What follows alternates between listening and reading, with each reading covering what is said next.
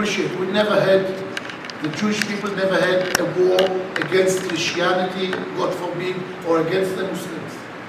We have a problem with our cousins, with those who are our neighbors just now, the people who were born to the country. We wanted to convince them only on one fact, that Israel is the homeland of the Jewish people. But we should not ignore the idea that everyone who was born to these territories, to this land, of course, it is his homeland as much as it is ours. Because of that, we have established the State of Israel as a Jewish democratic state. We don't have constitution in Israel till now, because we have two minorities. One are the Arabs, who are saying how we can define through constitution Israel as a Jewish state, while you say that it is a democratic one. Because if it is a democratic state, it should be the state of all its citizens. And we say yes, and we can promise you that there is no way that we will run the Jewish state unless it will be a democratic one. But you, our cousins, have to understand. There is no other place in the world for the Jewish place but the land of Israel to establish their homeland. We have no other possibility to establish any place in the world as the State of Israel. 100 years after the returning home of my family, the Zionist movement was created by Herzl.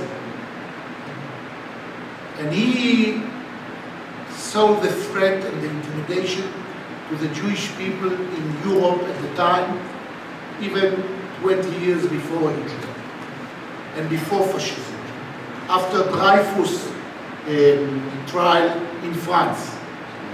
And he has said, we have to save the Jewish people. Let's establish a Jewish state somewhere else, because it's almost impossible to establish a Jewish place at the Holy Land in Israel. And he came to the Jewish Congress, and he was putting in front of them the plan of a new Jewish state in Uganda. When he was standing on the podium and he was talking about the savior of the Jewish people, talking about Uganda, he saw many people are getting up from their chairs and going outside of the hall. When he finished his speech, and he was very much satisfied about the idea of establishing the Jewish state as independent one, he asked his assistants. I saw many people leaving the hall while I was talking and preaching for the establishment of a Jewish state in Uganda. Why did they leave the hall? They said to him, go there in the lobby. He went out to the lobby, and he saw all those Jews. Most of them were from Ukraine, from Russia, very much educated, and they were under the idea of Zionism as a political movement, and Zionism means Zion.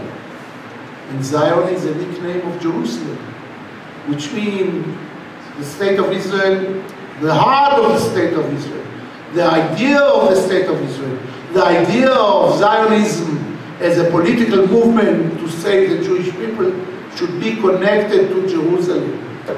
Without Jerusalem, there are no Zionism. More than 150 years after that, we brought our brothers from Ethiopia, black Jews, new immigrants, almost 400,000. And they are praying already for 3,000 years, because they were the people who were born at the time of Queen of Sheba. And they remained in Ethiopia for many years, and they were praying and fulfilling their worship to God through the Torah, through the eldest Torah that was brought to the Jewish people during the kingdom of Solomon. So they are praying to Jerusalem, which means Israel, everything, Zionism is Jerusalem first. And I'm going to come to Jerusalem. But you have to say, to understand how astonished was Herzl when he saw those people crying. He asked them, my brothers, why are you crying? We are on the threshold of salvation for the Jewish people. We are going to establish a new state. They said to him, if you take Jerusalem, if you intend to build us a home in Uganda or any other place, why we need Zionism for? Zionism is Jerusalem. Judaism is Jerusalem. And thanks God, since we had the opportunity, because we did not declare war also in '67, we said to our neighbors, if you would not interfere, we are not going to touch you. Let's find a way to wait till the King of the Jews will return, the Son of God will return, whatever, everyone according to his beliefs, and we will ask him at the time. But you have to understand, since '67, every human being, every believer who would like to worship God according to his belief can do it in Israel. It was not able before that. And because of that, we have to keep Jerusalem united in order to give the opportunity to everyone who worship God according to his own belief to come and to be free to worship God according to his system, according to his belief, according to his ideology. And it could happen only if we keep Jerusalem united. Now, the Jewish people are religion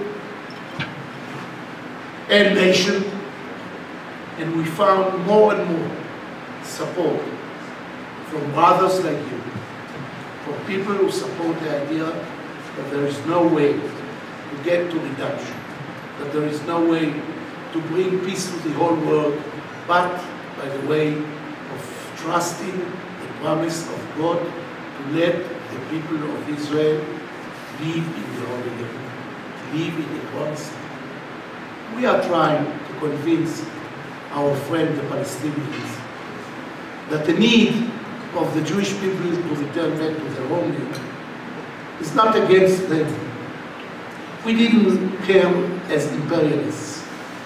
It is not something that goes against the interest of the Arab people or the Muslim people. We would like to live together because we are not doomed to live together, because our destiny is to live together. We know that you say, Palestinians, that they would not like to be a compensation to the Jewish people because what all other nations did to them during the years, during the time that they were exiled all over the world.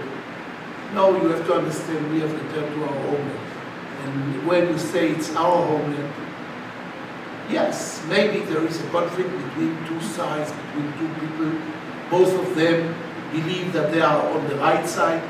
Nevertheless, Jewish people have no other alternative but to insist there is no other place for Jews to exist as nation but in the land of Israel.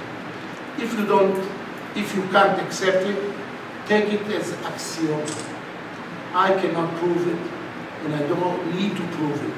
I have returned back along with my family 150 years before the Holocaust, and we were very well treated in Vilna at the time, because we believed that we should return back to our home.